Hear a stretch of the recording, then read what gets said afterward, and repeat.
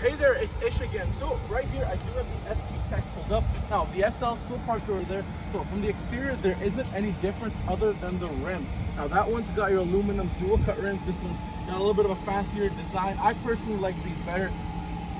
But under the hood you still have that same 2.5 liter 4-cylinder engine. All the safety features you get standard with the Rogue. On the side here you do still have your intelligent entry. The biggest difference, is going to be those leather seats. So they are the cloth, but they're the microfiber stain-resistant cloth seats. So if you drop anything on it, you can wipe it right off. It doesn't seep in or anything like that. You still get the 360 camera. You still got your blind spot warning. You still have your heated seats and a heated steering wheel, navigation, and that 360 camera. And of course, you're just missing the Bose sound system.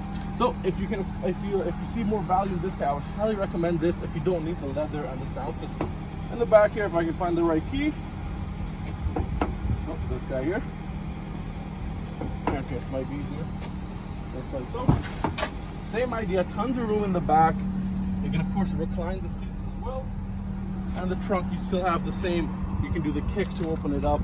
And then you also got the proximity sensors to let you know how close you're getting to something in parking, and then the divide and height there as well. In this email, I'll also attach kind of all the features these guys come with, because there's a lot, and I don't want this to be like a 20-minute video. So read that as well so you can kind of see what you're getting. Other than that, if you have any questions, please don't hesitate to reach out. Thanks.